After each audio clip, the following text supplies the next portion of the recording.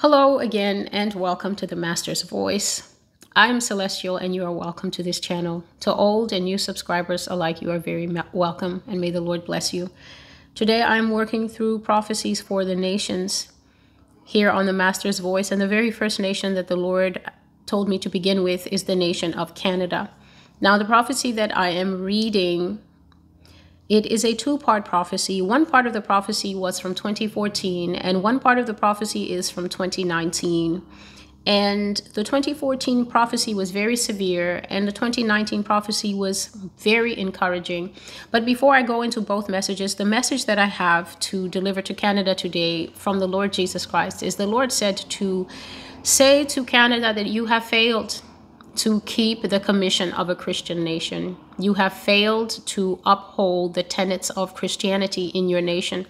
The Lord kept saying, as I was preparing to make this message, that Canada is complicit with the beast system. He said, Celestial, this country has complied with the laws and the dictates of the coming one world order, the coming beast system, more rapidly than any other nation except Australia. They have failed and they have given over their freedoms to the beast. So one of the ways that you will know that you are living in a country that has really caught up and clicked into the coming one governance system is you will notice that there have been a ton of rapid fire laws, rapid fire societal changes in your country. A ton of the old laws have been abrogated. This means abruptly and suddenly pushed aside. Many countries experienced this because 2020, that year, was used as an emergency year to trigger off what they have now revealed. Most of us have now found out is called the Great Reset. But that was the pinnacle point. I call it the crowning. Crowning is when you are pushing to deliver a baby and then you finally start to see the head. That was the crowning of the beast system. So if you have seen a lot of long-standing laws on the books abrogated, which means they've absolutely been done away with, or if you have seen them eroded, meaning they have eaten away at long established laws by establishing or creating emergency powers, emergency measures, side laws that make the original laws either less effective or in some cases completely paralyze those old laws, those old freedoms, those old civil liberties, those old bedrock cornerstones that a nation has always rested on. If you've seen a new crop of laws that have basically surrounded the old laws and attacked it until the old law is basically useless. Yes, it's still on the books, but it doesn't operate. Then you know that your country has been clinched by the beast. And the Lord was saying that to the level that you see that society has changed because of these times and laws that have been changed. That is how far you know your country has been caught or is still being stalked and pounced by the beast system. So God said that Canada is complicit with the beast system, meaning that Canada has gone along with and complied with so much new world coming Revelation 13 legislation and Revelation 13 rules that the nation has almost been as if it's paralyzed with scorpion stings. And so God says, Canada, that you failed your commission to keep this nation solidly Christian, solidly God-backed. And therefore, of the two prophecies that I read, it is definitely the 2014 prophecy that will more apply to Canada instead of the 2019 one, which gave me so much joy and hope for that country. This prophecy is called A Word for Canada. The first part, June 25th, 2019. Canada is the bastion of the nations, is what the Lord started by saying. Now, a bastion is something that is very big. It is very sturdy. It is something that is large and fixed and can be depended on. On a football team, the quarterback is not the bastion. So he's the nimble, quick guy. He's not the bastion. The bastion are whatever the name of those bigger guys that jump on everyone else to give the quarterback a chance to move. I think they're called linebackers, but I am not sure. A bastion means a shelter and a bulwark. A shelter is something that offers safety from the elements. It keeps you safe. It keeps you from being exposed. A bulwark is a large, huge covering protrusion that shields you from harm. So the only thing I can think of is, think of a terrible storm and a person happens to find a large overhanging cliff or the side of a mountain, and then you take shelter under it. So if you look at the terminology that God was using to describe Canada, he was saying that Canada is large. Canada is sturdy. Canada is dependable. Canada is a sheltering place, a kind place, the kind of place that immigrants will come and quickly feel at home, the kind of place that can be depended on among the nations to offer a shelter to those who need it, a protection to those who come feeling oppressed, and a home that shelters and shields from harm. A bastion, in other words, is a very positive word. It is a word that is exemplary, meaning that it is a word that other people will point to and say, you see that? Why can't you be like your brother? It's that brother that makes everybody angry because the mother keeps pointing to him as the good example in the mixed. A bastion is something that upholds and defends uprightness and specific principles. It is also a last resort, meaning that when everybody else lets you down, this one, the bastion, will not let you down. It stands out, it excels, and it shines among others when you put them all in a lineup. Therefore, God was saying that Canada is large, excellent, a refuge, and that she stands out among the countries of the world. And this is what the Lord said in June of 2019. You have done well, Canada, very well. Long-term stability and peace can be found in you. You are a shelter to the weary, the weak, the lost, and the rejected. A nation of open doors, the Lord said. And I saw a vision of someone that was taking a pie to someone else's house, and they just walked in without having to knock or buzz or be let in, and that because the door was unlocked. The visitor knew that the door was unlocked, and so he was bringing a hot pie from his wife that was wrapped in a checkered red and white cloth, which are Canada's colors. And when that man came over to the house with an unlocked door, he was received with much joy and hugging and jokes. The Lord said, Canada, you are a nation of families and homes, quietly serving God in peace. A nation of Quakers, a nation of Mounties, a nation of bravery, a nation without pride, very humble-hearted and filled with brotherly love. And again, I saw another vision of someone hugging another person who had come into the home. And this time you could see that these two people were not related ethnically or by blood. It was a black foreigner who had come into Canada to settle, and the Canadian received him as a brother. And God was showing me that these two men from totally different backgrounds were living together in Canada, and they were bonded as if they were brothers. The Lord continued to say, Canada is a nation of peace, equality, and gentility for all in the genuine sense of the word. A nation I can rest my hand on if only they would let me. Continue to allow me in your midst, Canada, or I will come to you with a sword. I have this against you, Canada. You are beginning to value yourself above my word. You are capped in ice and snow, but the problem is that your heart is falling asleep under there. So God is basically telling Canada in 2019, your love is growing cold. He said, you are transforming my true gospel, which is the shining candle in your midst that made you great.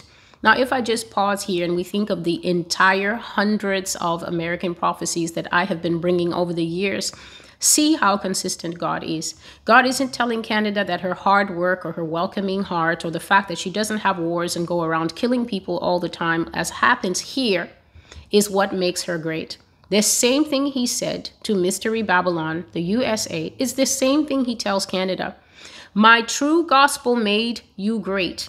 My true gospel is the candle in your midst that gave you peace. He said, you have no wars. You do not have famines or diseases. God is saying he has sustained Canada as long as Canada kept the home fires burning for Jesus, the burning candle of the midst in her midst, which is the gospel, Jesus Christ. He made her great, kept her from wars, famine, diseases, or having her borders penetrated. God says, if you transform the gospel, you will perish. I see your hearts, and I see how many of you are very fervent and faithful and just. You are burning like lights against the darkness, and these ones will not be put out. Because of these fervent and faithful people in the midst of Canada, God says that he held back his hand from any judgment against Canada. But now harm will come to your country for changes made to the gospel, the truth of God, and also the moral standards that Canada has always been known to represent and uphold. And so I see now in this vision, God was holding before me a scroll. And on that scroll, I was looking at some of the things that God says he is not happy that Canada was starting to do or is already doing. One sentence said, man with woman only. So this is one thing that is on a scroll that they were supposed to uphold, that man should only lie and be with a woman. Another one said, peace and brotherly love. A third word only said, forgiveness. These are some of the indictments God has against you, Canada. You are departing from the godly truths that you have always known, that you have built up your society on, man with woman only, to forgive when a wrong is done for you. You were known for peace, you were known for brotherly love, but God says that you are departing from all these godly things that you always knew and always defended. Now, this is very different because I'm here in a nation that when it sees good and evil, it will always defend evil. So America has endless tolerance for evil because America is under the judgment of Isaiah chapter 5 and verse 20 that says, woe to those who call good evil and evil good, who put darkness for light and light for darkness. That kind of woe means that there is a particular type of punishment to a person who will see sin and say, I think we need to give sin a chance. I think we need to let sin stand up and explain why sin did this. And if sin seems sorry enough, I, for one, am ready to back sin up and say that we all sin like sin, and sin needs a second chance, and we should not judge. That is America's lifeblood, to defend aberration, wickedness, and evil. But God is saying that that indictment was not against Canada until Canada began to also transgress against Isaiah 5:20 and put light for darkness and darkness for light. God says that whoever does these things, and this is to you, Canada, he was saying in 2019, you will start to crumble if you do not repent of these things, because if I take my hand from on you, you will fall and you will become like your downtrodden and your salacious neighbor to the south. Canada, your salacious neighbor to the south is none other than the harlot of the Revelation, Mystery Babylon, the loose woman who agrees to anything and everything. God says that America is already destroyed from within, and her nakedness will be seen from sea to shining sea. So this is definitely talking about spiritual nakedness and also the physical nakedness that will be overflowing here once the kind of sexual assault and other sexual judgments that have been spoken about many times come to pass. God says, do not join her. Come out of Babylon's ideals and return to what you know. For this is what the Lord God says. If you let immorality exist among you and you don't challenge it, if you don't attack it and dig it up and remove it like the bitter tree roots that they are, I will begin to strike you with judgments at this time. You will feel them building up with force. And because of the believers crying out among you. So there are voices who are saying this stuff should not happen. We should not be legalizing this. We should not be doing this, doing that. God says that because of these righteous ones who don't hold back to keep saying, if we do this, judgment will come. God says that when Canada is judged, Canada will know very well who is judging her and who is going to bring a slow destruction against her. He said that the believers in Canada who cling to his truth will be having dreams and visions.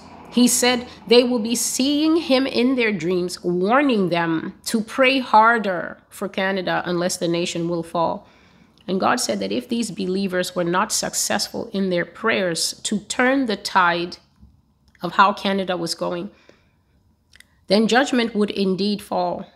He said the bastion would fall, because even bastions can fall. And America will be the shining example of what it is when the biggest bastion on the football team goes down and breaks his neck and can never play again.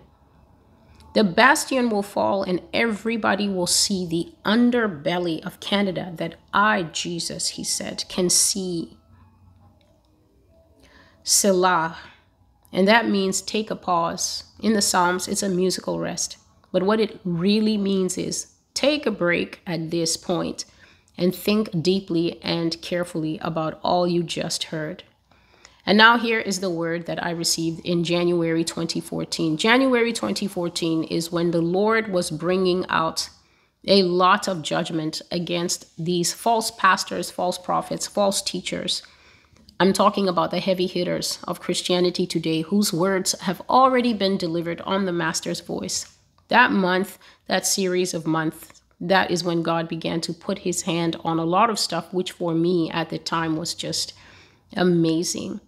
So I've had this word that I'm now about to read since January 2014. And only when I was writing this 2019 Canada prophecy, he told me, put it there at the bottom so that whoever Canadian reads it would see that just as Joshua said, there's God and there's the other gods. As for me and my house, we're going to serve God. If you guys want to go with the other gods, it's up to you. But I set before you life and death today. Choose life that you and your descendants may live. The Lord said, put up that word against Canada, for I will indeed destroy them with fire and plague. I will break down their economy and let the strength of it drain out slowly because of the slow torture in unrighteousness and sin they have done against me. They will live to see their kingdom fall and fail. I'm going to bring down Canada, bastion of peace and prosperity, known for safety and order. I, God, will throw you into chaos and disorder. I am going to break the back of the maple leaf and bring that nation to its knees. This is the word of the Lord.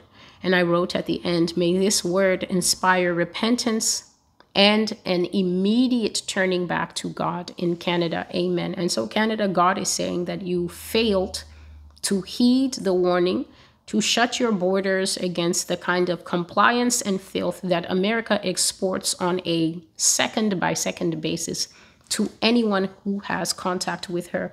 And at this time, I will simply put here a piece from a prophecy about Russia, because this was quite a new revelation that God brought into the mix concerning Canada. And it was that Canada is going to work with Russia in the end times. So I think I made a prophecy. I'm not sure if I've released it yet. But I did release in a prophecy that the Lord was showing me that in the end times, Russia and Ukraine will be here and China and Taiwan will be here. And these will be allies working together, basically kings of the East. And there would be a unified South Korea and North Korea coming also with them, and Japan, who is right now a full-time ally of the United States. And God also said that there are certain Western allies, people that America firmly counts on their support as part of the Western coalition of nations working together.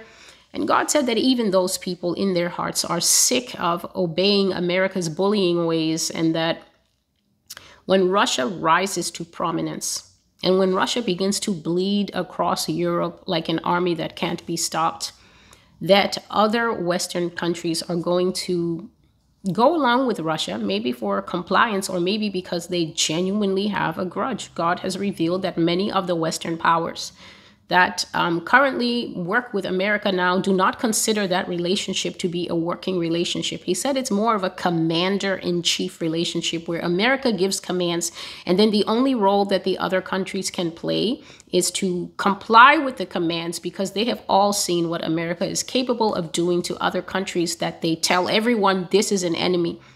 Economy will be destroyed, trade will be destroyed, industry will be destroyed. Sometimes they come over and they actually destroy the country itself. And so nobody wants to be in that position.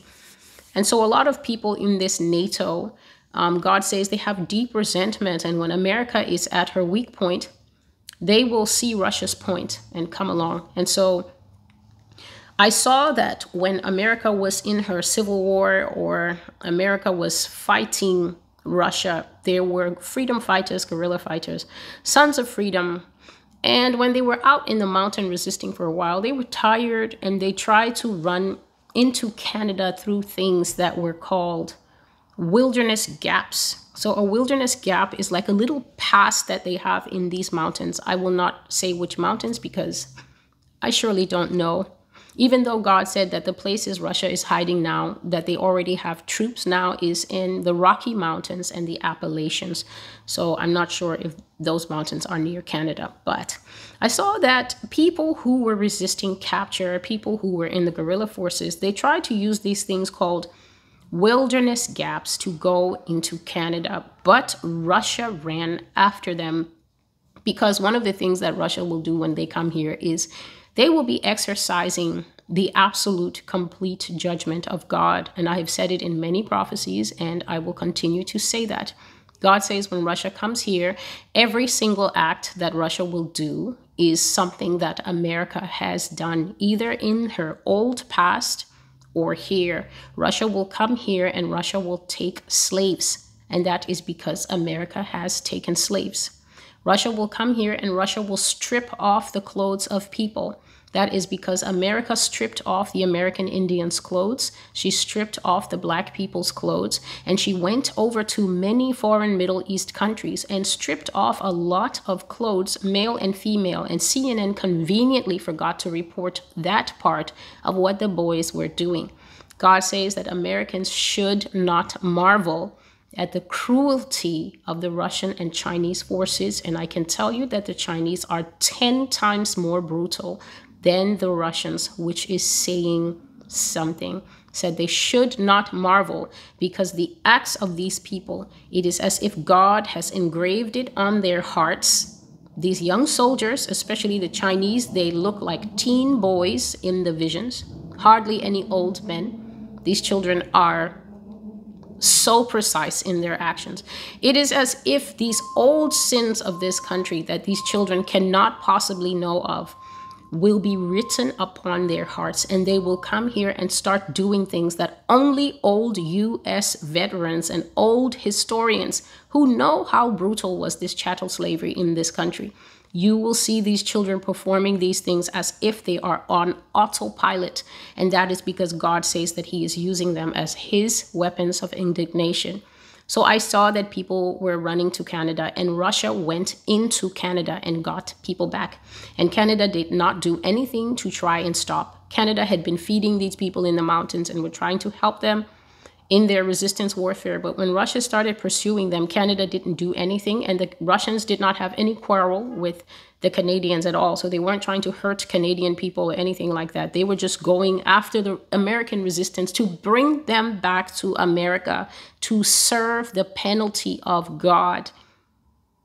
And let me take this opportunity to say to people, when you hear prophecy, you need to go to the Lord about it. When Lord says that he's going to lead people out of this country, he doesn't mean every single person.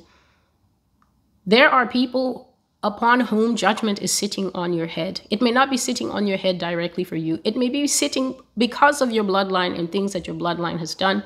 And when the prophecy comes and you have an opportunity to repent, you say, what is this to do with me? Those people are dead. That judgment will flow as seamlessly as certain diseases flow through the bloodline to the children, like that. God may take certain people out. He said he will definitely drive many migrants from here, and he will do it by his sovereign will. He said that he will drive many Americans from here to preserve their life. So just this thing is like martyrdom, if I can say it. No martyr puts their hand up and say, yes, please, Lord, take my life. And at the same time, no man who is not a martyr can say, I'm ready to die for God. You don't know if you are one of those upon who this statement rests. And they shall seek for death and not find it. No man knows his ending. You cannot take any particular prophetic ending to yourself and say, I'd rather this and I'd rather that. I put a post on my community page today, and one thing it says is that God is a sterling, seamless judge. No one shall be judged a measure more than he deserves, but no one shall be judged a measure less than he deserves. So the best thing that the discerning does is you seek God to find out, where do I fall in this? There are judgments of mercy. There are judgments of hiding away. There are judgments of being driven from the land. Come out from them, my people. There are some people who read that and they have the sense to know that come out from among them means don't wait for me to push you. Don't wait for the civil war to push you. Seek me, and if I say to you it's time to pack up because you have 4 little children, you're one of those I want to leave early to Portugal or even just next door to Mexico, then you need God to start that process, not the celestial on the internet. I bring forth the prophecy. Then you listen and you go to the God of the prophecy. So I saw that Russia went after people into Canada, and I also saw that Canada allowed Russia to enter USA by her borders. So when Russia came here, the Canadian border is one of the places that they penetrated to. She agreed to let Russia cross her lands to surprise America. And God showed me that when this process was over, when the process of secret surprise invasion was over, that Canada was very remorseful, very sorry. And that is why she began to help American freedom fighters. That is why she began to let people cross her border for refuge. And she also began to try to militarize and help the U.S. resistance. But that particular aspect did not get very far because Russia was prepared for it. They followed people into Canada and they brought them back. And I've seen some people asking, will China help too? I've said many times that China is going to be the finger-in-finger ally of Russia in this. It is called the Russian-Chinese invasion. If I say Russia is doing something, assume that President Xi is sending money, troops, and boys to support whatever it is these two nations are talking and laughing about now on their secret phone calls, where God shows me that as things begin to go wrong here in this country, I saw these two men call each other, but they could not start the phone call because of laughing in the beginning. They wanted to do cheers. They wanted to do cheers, but they couldn't start the phone call for laughing at how well the winds of change at that time were favoring them. And so this is the word for Canada mixed in with greater understanding from other prophecies of how things will go. And I continue now today making the prophecies for the different nations. There are quite a few prophecies for the African nations, so I will begin working on those by the grace that God supplies. This is Celestial with the Master's Voice. And until I see you again, God bless you and goodbye.